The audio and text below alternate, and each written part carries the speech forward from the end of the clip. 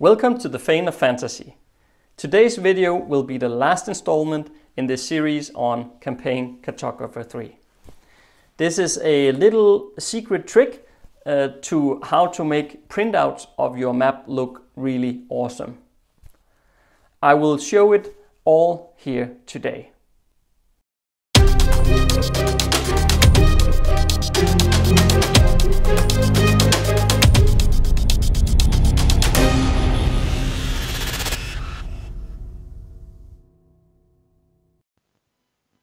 Okay, welcome back to the last screen sharing session with our Campaign Cartographer 3 map making here.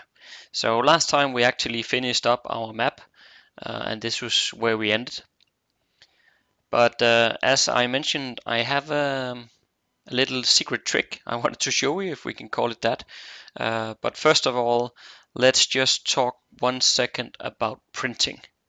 So in the menu point up here, you can print your map. And when you click the printing option, you have this print drawing wizard coming up. And of course, that looks very much like anything else when you print, except that you have some sections here that you don't normally see. Now, normally when I want to print something, I will choose everything here to make sure that it prints all the layers on the map. You can play around with this if you want. And the same thing goes for the scale. You can change the scale of how much it fits to the paper, but this is I never touched this, to be honest. But where you can do something is you have something called tiling here, which is basically, if I click the preview here, you can see now that it will print basically on a piece of paper and it looks completely normal. If we close this window again and press 2 in horizontal and vertical tiling and do a preview again, it just takes a second to load. There you see now it's going to print my map on 4 pieces of paper. So 1, 2, 3, 4. And of course you can do that in this stuff in whatever way you want. Let's 2 and 4 just to show you what that would look like. So now it's going to go 2 wide and 4 deep. Yeah, you can see our map is not really big enough to do it. So if you print it like this, you will get a very short piece on 1 piece of paper with a lot of white and so forth. But yeah, the point is just use the preview button whenever you start tinkering with all of this stuff. You can also go portrait or landscape, but use the preview button because I've tried so many times when I wanted to print something and especially if you want to print color, then it just doesn't come out right, and then yeah, you just wasted a lot of time waiting on the printer there. So use the preview and check what it looks like before you start printing. Another thing I wanted to show you is if we bring up the sheets and effect page again, then you remember in here where we added all our different elements with like glows and stuff like that on each layer. What you can do here in here as well, if you want to hide some of the stuff, let's say you were using your map for a game or something, and you want to only allow the players playing in your game to see some of the elements on the map and not others. So basically you want to hide some stuff for them and only have, for example, the full map for yourself or something like that. You can actually use this in here. Let's say I don't want to show the people playing whatever game this is where the roads are. If you click here, you can bring up, I just left click, and you can bring up an H, which basically means hide. So when I press OK now, it has now hidden the roads we had. So let's put it back.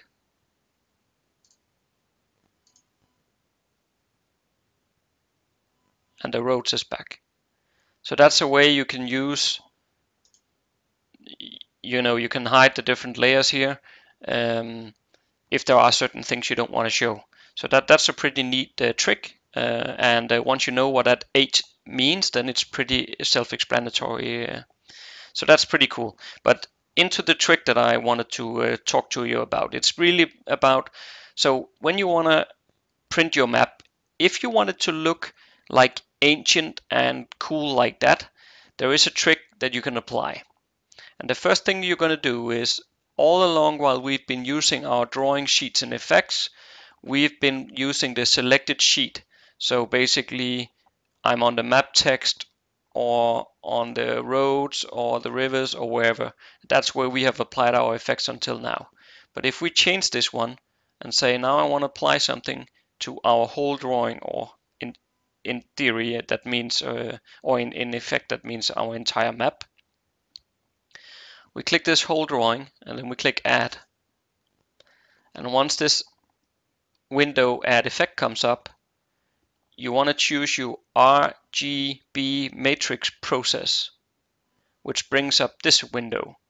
And that could look a bit daunting here, but actually don't worry about it. I have a predefined, or Campaign Cartographer 3 has a predefined setting. And if we go in here, you can see we get a menu to choose from: blue, gray, green, red, sepia, on, or unity. If you choose sepia and then click OK, and then click OK to take us back to the map, it will redraw, and voila.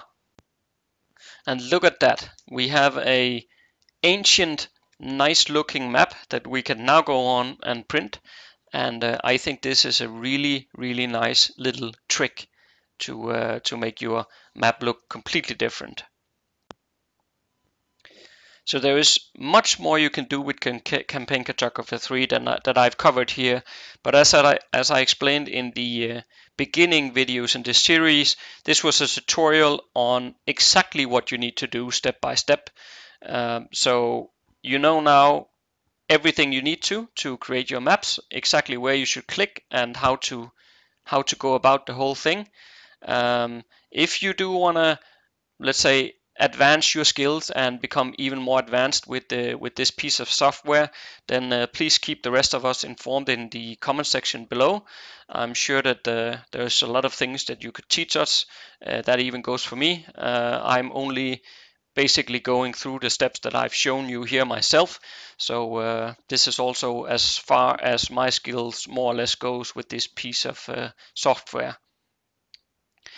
So once you have this this map in place, this basically gives you kind of a very good either final map for your own setting, or if you want to use it in a novel or something like I do, this is basically my first step to create a draft map that I will give to a cartographer, so that this person can make it even better and make it look much better.